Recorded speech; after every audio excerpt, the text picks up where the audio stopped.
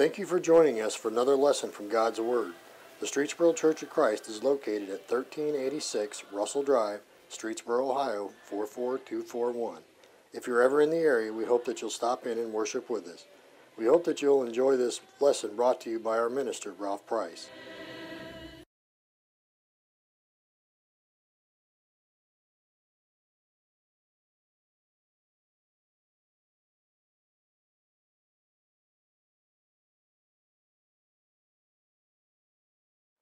We are glad that you're here. We're thankful for our visitors that are with us today, and we hope that if you have any questions or comments, you'll be sure to ask those, and we'd be glad to answer. In Acts chapter 9, we read of a man named Saul of Tarsus, and we know, of course, that Saul, who later became Paul, made it his goal and purpose in life to persecute Christians, and he was on his way to Damascus to do such. It's kind of interesting that we never read about Saul ever having any problems finding Christians to persecute. How is it that he was always so able and it was so easy for him to find Christians? It's not like you can look at a person and just know that an individual is a Christian. We don't wear name tags. They didn't wear special clothing that marked them as Christians. And so we ask ourselves, how is it that Saul was so easily able to always find Christians to persecute? And I think, of course, the reason for that is that Christians have always been an assembling people. They have always assembled. It is an integral part of who and what we are as followers of Christ.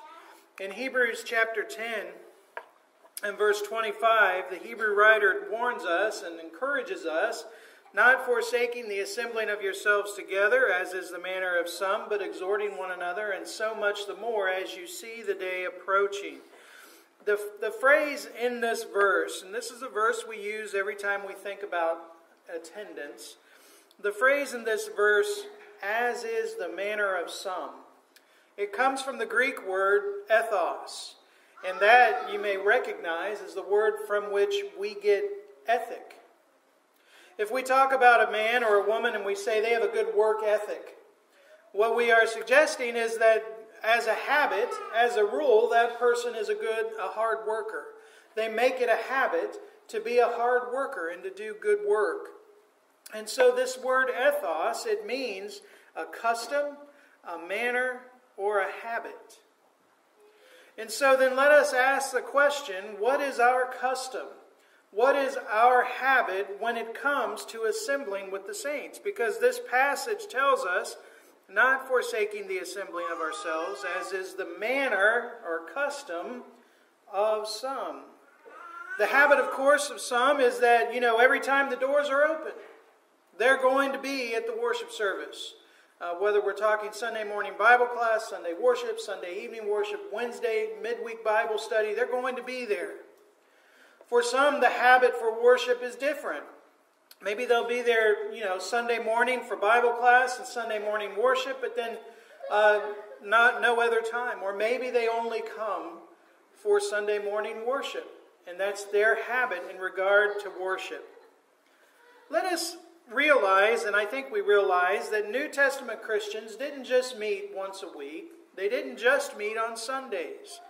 In Acts chapter 2 and verse 42, we read in regard to the New Testament Christians, they continued steadfastly in the apostles' doctrine and fellowship, in the breaking of bread and in prayers. You drop down to verse 46 of Acts chapter 2, and it says, continuing daily with one accord in the temple and breaking bread from house to house, they ate their food with gladness and simplicity of heart. Certainly they assembled together more than just once a week on Sunday. If you look over in Acts chapter 12 and verse 12, we have the account there of Peter when he had been arrested, and we read in verse 12 that he came to the house of Mary, where many were gathered together praying. Here's another example where the saints had come together and assembled, in this case, for the purpose of praying with one another. And so Christians have always been an assembling people. Well, we ask ourselves, well, how often should the saints meet? Okay, you say they did it, on a daily basis in the Scriptures. What about us today, and how is that decided? And I think, of course, we know that really it falls upon the elders of the church to make the decision of when we're going to meet. In the sense, we know we have to meet on Sunday. That's commanded, and we're going to see that. But in terms of other opportunities to assemble, that's up to the elders. You know, in 1 Peter 5 and verse 2, Peter talks to the elders and tells them to shepherd the flock of God, which is among you. The word shepherd, that implies to feed, to provide for. And we know that as members of that flock, we, as sheep in that flock, we are to, Hebrews 13:17, obey those who rule over us. The elders are our overseers. That's part of their job as shepherds. And so when they make decisions about when the church is going to meet, then we, as the sheep, are obligated to obey that. Notice in this passage, Hebrews 13:17, it says in regard to these ones who rule over us, for they watch out for your souls as those who must give an account. The elders, when they make decisions about when we're going to meet, when we're going to assemble and study the Bible, they do this out of love and concern. They do this because they understand, as the Scriptures teach, that we as human beings, we need to assemble and encourage and strengthen one another on a continuing basis in order for us to stay faithful. Now, I understand, of course, that there are many valid reasons for an individual to miss worship, and I want to get that out of the way right now. Of course, there are valid reasons for us to miss worship as Christians. A person, for example, who is very ill may not be physically able to come to worship service. Or maybe there's an individual who could physically get in the car and get to worship service, but they're contagious, and certainly it would be unwise for them to come to service and get everyone else sick. Sometimes jobs get in the way. It's not what we want, but maybe we have a job that occasionally makes us have to work during the time that the saints are assembling, and we don't like it. We wish it weren't that way, and whenever we can, we're there, but occasionally our work might get in the way, and that's, again, understandable. But where do we draw the line then? We're told not to forsake the assembling of ourselves together, and so we ask the question, what makes an absence acceptable, and what makes an absence unacceptable? And I think the answer really comes down to this. When you are capable of attending a worship service and you choose not to assemble, then you've done wrong. Then you've committed sin. And I have 9 reasons I want to go through rather quickly. We're not going to tarry too long on any one of these. We have 9 of which we want to get through, but I have 9 reasons that I think are very clear in showing why it is wrong to choose not to be here when you could be. Number 1, if I choose to attend, I show that I support spiritual things. But if I choose not to attend, I show apathy towards spiritual things. Okay? So if I choose to attend, I say that spiritual things, spiritual matters are important to me.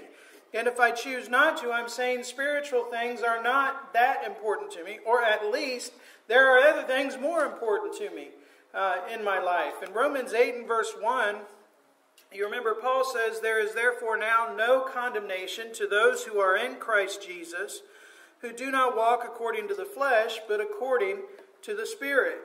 So there is no condemnation to those who walk in Christ. Those who are in Christ don't walk according to the flesh. Now, what does that mean? They don't walk according to the flesh, but according to the Spirit. Walking according to the flesh means that I'm walking according to, or my priorities are the earthly and fleshly concerns that are not really part of a spiritual matter. We're talking about physical, earthly concerns.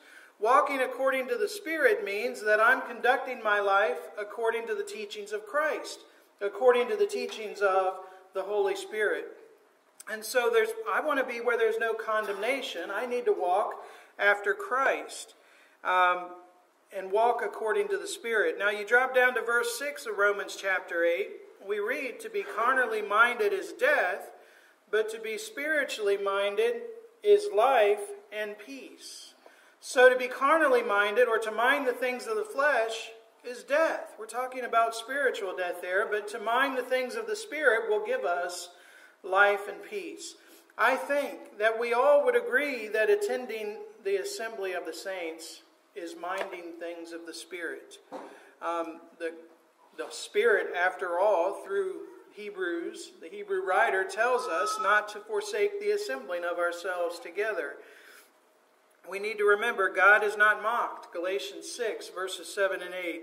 God is not mocked, for whatever a man sows, that he will also reap. For he who sows to the flesh will of the flesh reap corruption, but he who sows to the Spirit will of the Spirit reap everlasting life. I need to be concerned about spiritual things. When I set time aside to come to a worship service, I am minding spiritual things. When I choose not to be here when I could, I'm saying spiritual things are not really that important to me. Number 2.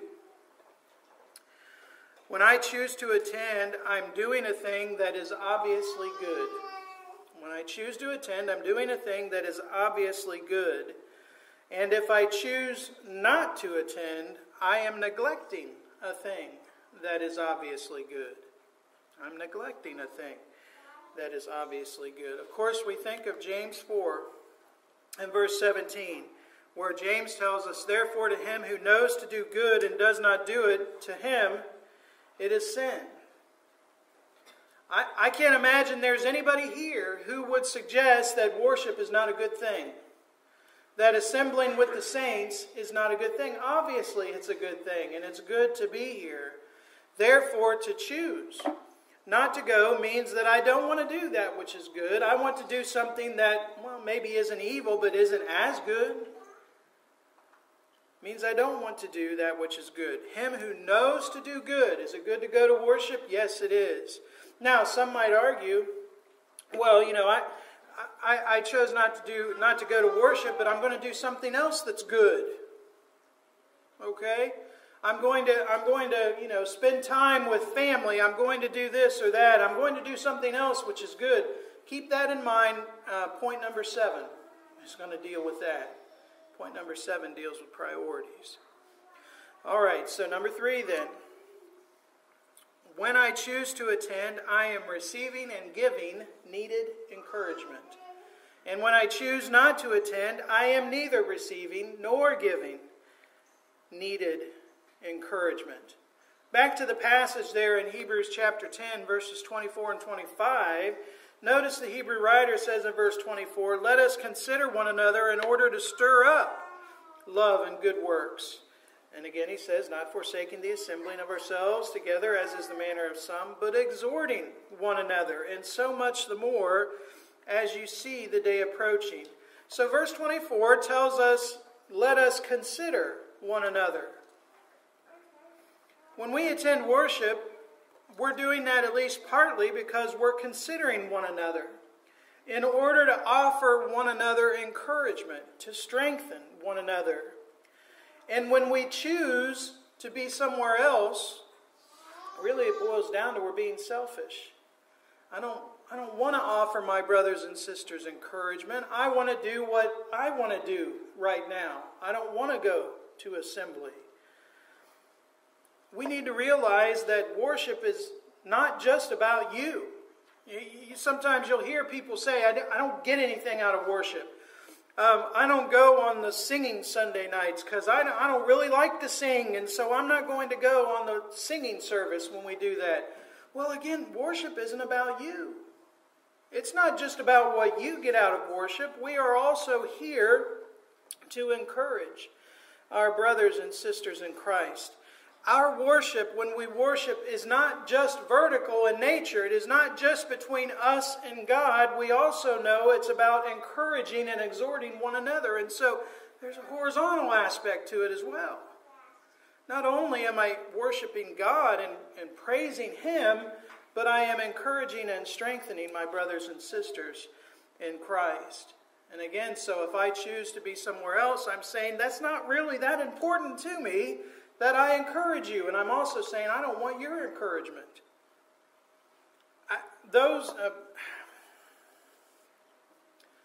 I hesitate to say, but how much concern goes into members who don't attend? Okay, how much effort and concern and prayer the elders put into members who won't attend when they could be here. It is not only you're not encouraging, you're discouraging when you're not here when you could be. I'm saying these things because we love you, okay? And we want all of us to make it to heaven, and worship is certainly a part of us going to heaven. Point number 4. When I choose to attend, I'm obeying an explicit command. But when I choose not to attend, I'm disobeying an explicit command. Again, I don't have too much here to say that we haven't already said. Again, Hebrews 10, 25 and 26. We've already read 25, but notice also verse 26. If we sin willfully after we have received the knowledge of the truth, there's no longer remains a sacrifice for sins. Assembling with the saints is an explicit command. Okay, someone might say, okay, I attend, I assemble with the saints. How often do I have to, though?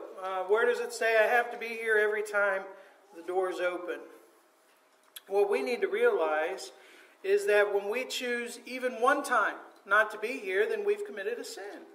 When we could be here and we choose not to, then we've committed a sin. Notice verse 26. If we sin willfully after we've received the knowledge of the truth, there no longer remains a sacrifice for sin. I think what we see here is a progression that the Hebrew writer is getting at. If we choose to absent ourselves from the assembly, that usually starts a process, okay? A person who stops attending regularly usually is starting a process that leads to all-out apostasy or falling away from the faith. And we need to realize that, the reason it's wrong for missing 100 services is the same reason it's wrong to miss one. Again, when we could be here and we choose not to. It's a violation of an explicit command when we choose not to be here. Number 5. If I choose to attend, I'm learning. And if I choose not to attend, I'm contributing to my ignorance. God places great emphasis on learning, knowledge, and growing. Hosea 4 and verse 6, he says in regard to his people Israel, they are destroyed. Why? For lack of knowledge. Because you have rejected knowledge. Now let me suggest or ask, if I could be here but choose to go do something else, am I rejecting knowledge? Well, in a sense. He says, because you've rejected knowledge, I will reject you from being priest over me. Okay. 1 Peter 2 and verse 2, Peter tells us, as newborn babes, desire the pure milk of the word, that you may grow thereby. 2 Peter 3 and verse 18, we're told to grow in the grace and knowledge of our Lord and Savior Jesus Christ. 2 Peter 1, 5 through 8, we have what we call here the Christian graces, giving all diligence, add to your faith virtue, knowledge. It's one of those graces that we're to add. And notice down in verse 8, if these things are yours and abound. Knowledge is one of those things. You need to have knowledge. You need to abound in knowledge. You'll be neither barren nor unfruitful in the knowledge of our Lord Jesus Christ. Consider this illustration. 2 10-year-old boys attend services. Each time they attend a service, they learn one thing. Okay, they learn one thing every time they attend a service. The first boy attends services one time a week. He's there for worship on Sunday mornings. The second boy, he's at services 4 times a week. He's there for Sunday Bible class. He's there for Sunday worship. He's there for Sunday evening. He's there on Wednesday, midweek Bible study. So he's 4 times a week. At the end of a year, boy number 1, he'll have learned 52 things. You think, well, that's pretty good. He learned 52 things. But stop and consider that boy number 2, he's learned 208 things. Now, extend that out over a lifetime. Say these 2 boys live to be 80 years old. Boy number 1, he's learned 3,640 things. Boy number 2, though, has learned 14,560 things. Now, in view of the emphasis that God places on knowledge and growing in knowledge, which boy would you rather be come Judgment Day? The one who has taken advantage of every opportunity possible to gain more knowledge and increase in the knowledge of our Lord, or the one who just tries to do the bare minimum in getting by? Number 6. If I choose to attend, I'm setting a good example. If I choose not to attend, I'm setting a bad example. In 1 Timothy 4 and verse 12, Paul tells Timothy, "Let no one despise your youth, but be an example to the believers in word and conduct and love and spirit and faith and purity." It's interesting. In our text here, Timothy's told to be an example to the believers. That's New King James. If you look at the King James Version, he says he's to be an example of the believers. Which one is right? Well, I would suggest to you that both of those statements are true. We're to be an example to believers, but we're also, in regard to our relationship with the world, we are to be an example of believers to those in the world. So we are to set a good example for other believers, and we're to set an example, a good example, for those who are outside of the church by our faithful attendance. We need to think about what kind of example are we setting for our children when in regard to our habit, in regard to worship. What kind of example? Do I want my children to learn my habit in regard to worship? Or am I, by my example, teaching my child so that they will grow stronger in the faith? Or by my example, am I teaching my child how to become unfaithful and eventually fall away? I have a poem I want to read. It's called "Please Daddy, Let's Go," and the author is unknown. A little girl with shining eyes, her upturned face aglow, said, "Daddy, it's almost time for Sunday school, you know. Let's go and hear of Jesus' love, of how he died for all, to take them to his home above, who on his name will call." "Oh no," said Daddy, "not today. I've worked hard all week, and I must have one day of rest, and fishing's fine, they say. So run along, don't bother me, we'll go another day." Months and years have passed away, but Daddy hears that plea no more. Let's go to Sunday school. Those childish days are o'er. And now that Daddy's growing old and life is almost through, he finds some time to go to church. But what does daughter do? She says, "Oh, Daddy, not today. Was out almost all night. I've got to get a little sleep. Besides, I look a fright." Then Daddy lifts a trembling hand to brush away the tears. Again he hears that pleading voice distinctly through the years. He sees a small girl's upturned face, upturned with eyes aglow, saying, "It's time for Sunday school. Please, Daddy, won't you go?" We need to understand, and I want this to burn into your memories, Romans 14:7. None of us lives to himself, and no one dies to himself. One might say, "I'm not going to attend worship and I'll deal with the consequences. That decision doesn't hurt anybody else." Not true. Not true. You want to go to the judgment and accept whatever God decides, that's fine, but understand you're setting an example for your children. If you don't have children, maybe for other children, other people's children, for your neighbors, for other Christians. You don't live into yourself. Other people notice how you behave. I need to attend worship because it sets the right example. Number 7. If I choose to attend, I demonstrate that my priorities are properly arranged. If I choose not to attend, I demonstrate that my priorities are not properly arranged. We don't need to spend a lot of time on this. We know that Jesus told us, seek first the kingdom of God and His righteousness, and all these things shall be added to you. We are to seek first the kingdom of God. This is a passage that talks about priorities. That the kingdom of God is to be a priority. When you choose, or when I choose not to attend, am I putting the kingdom of God first in my life?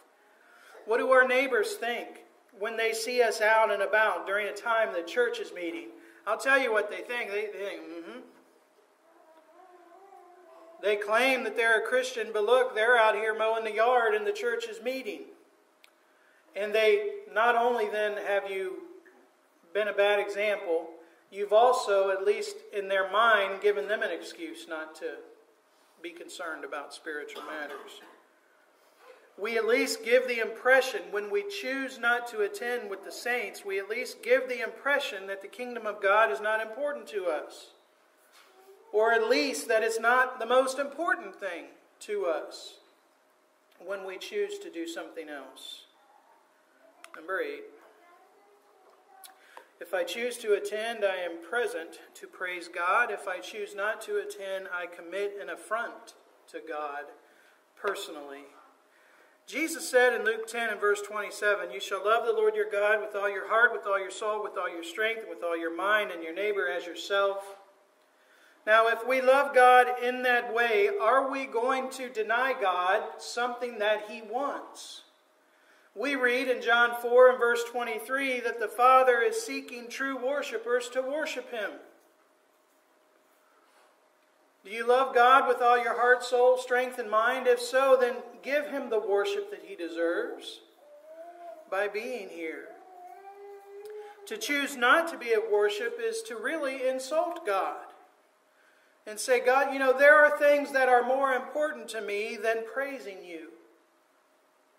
Which you desire. Remember the story of Nadab and Abihu? We're not going to read this, but Leviticus 10, 1 through 3. Nadab and Abihu, they worshipped, but they offered profane worship. They offered something to God that God didn't want.